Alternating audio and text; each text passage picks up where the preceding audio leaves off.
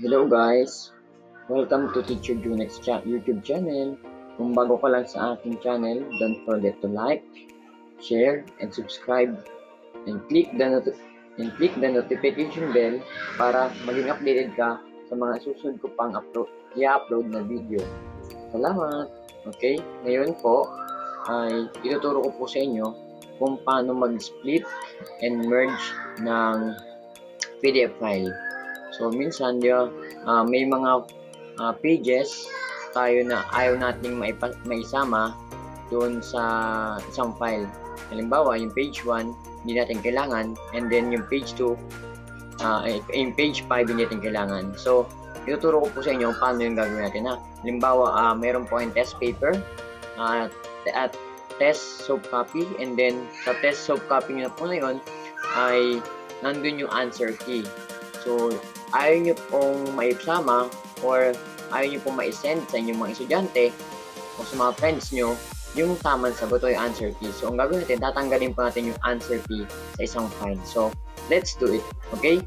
Una, pupunta tayo sa Google. Okay? Pag nandito tayo sa Google, ito na po yung Google, guys. So, i-type natin yung ito, PDF, split, and merge. Okay? Type natin yung PDF, split, and merge. Ayan, type natin yan. Okay?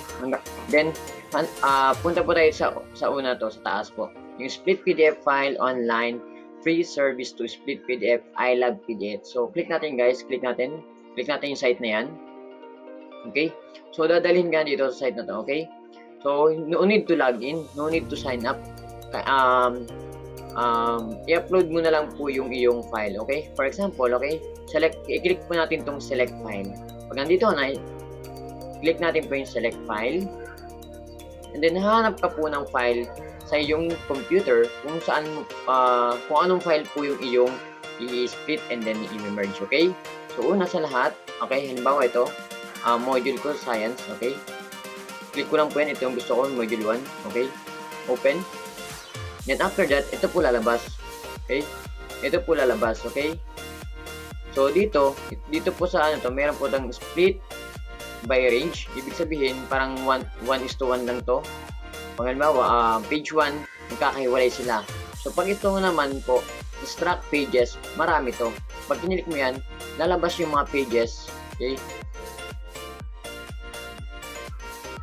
Lalabas yung mga pages ng isang file.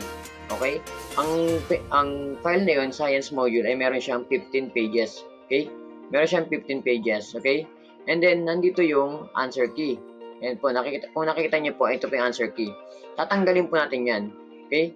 Kung sa original file, meron siyang 15 pages. Kapag ito kinonvert natin or minerge natin and then in-split, ay mawawala po yung answer key. So, magiging 14 pages na lang po siya. So, paano yun gawin? Okay? Una, di ba? Okay? Una, balik tayo. Okay, select file. Okay, select file. After that, hanapin niyo yung file na gusto niyo i-split and then i-merge. Okay? Ito, gusto kong i-split and i-merge. I-click ko lang yan and then open. So, dadalhin ka dito. Okay? So, pag ito kasi pinili nyo yung custom range, then yung split by range, isang per pages po yung mangyayari. So, isa-isa yan, maraming file yan pag isa-isa. So, kailangan natin dito yung extract pages, okay? Click natin yung extract pages para lumabas po yung maraming pages. Then, mamimili po kayo dyan kung ano po yung mga gusto nyo lang matira. Kung ano po yung gusto nyo lang matira doon sa inyong file. Okay?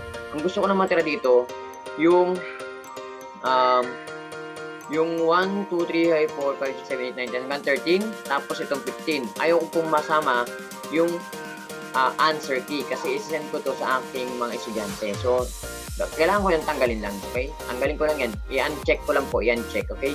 After mo pong may uncheck, okay? After mo pong may uncheck, i-click mo tong merge extract pages in one PDF file. So, ibig sabihin, lahat po na naka-check na yan, masasave siya as one file lang, okay? Masasave siya as one file lang, okay? Let's try, okay? Tignan natin guys kung mangyayari, kung magiging effective ba yung ating process, okay? Then, try po natin split. Click natin yung split PDF. Ayan.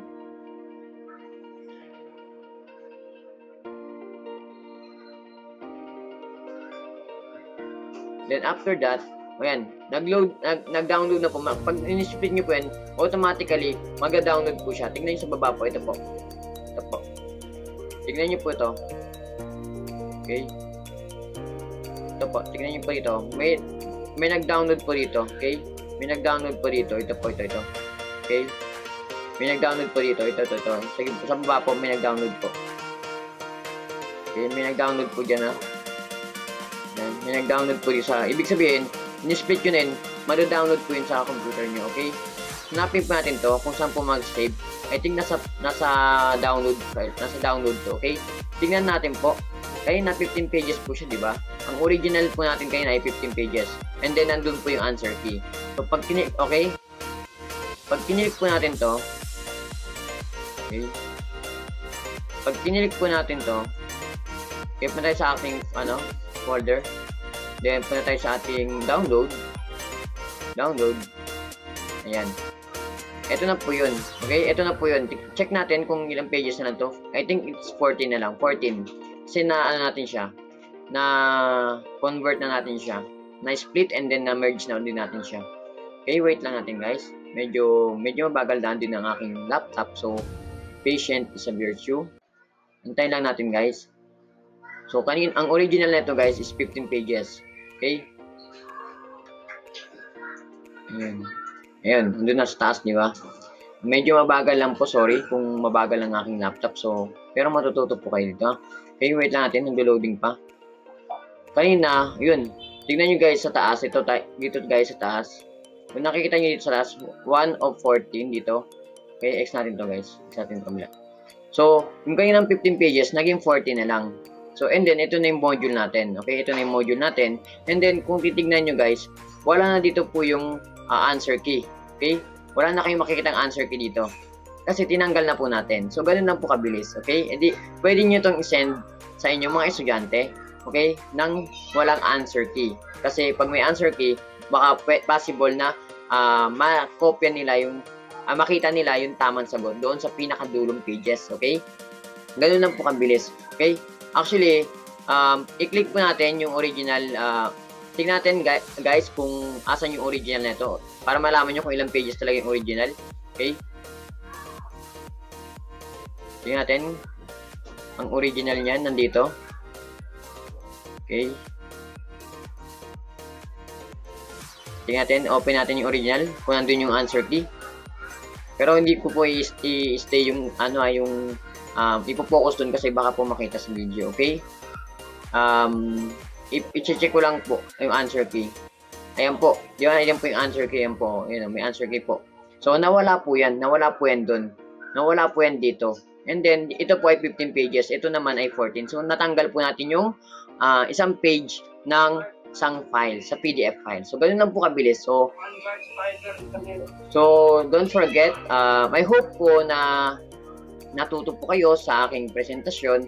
I hope na na-appreciate nyo din po yung aking effort para may bigay ko po, may bahagi ko po yung nakita ko po, na-discover ko lang po ito ngayon, and then tinry ko po, and then nirecord ko na din po para mas marami pa pong matuto. So, don't forget to like and subscribe my YouTube channel. I'm Teacher Junex po, okay? And then hit the notification bell all para updated ka po every time po na mag-upload po ako ng video. So, ganun lang po kabilis, okay? So, nawala na po yung dito yung answer key o yung mga pages na ayaw mo po. May mili po kayo dun, okay? Balik lang po tayo dito. Yan lang po punta lang po kayo dito sa I Love PDF po. Ito po yung dadalhin ng interface niya, ha? So, yun lamang po at maraming salamat. Maraming salamat po. Don't forget to like and subscribe my YouTube channel. Thank you for watching. God bless you all.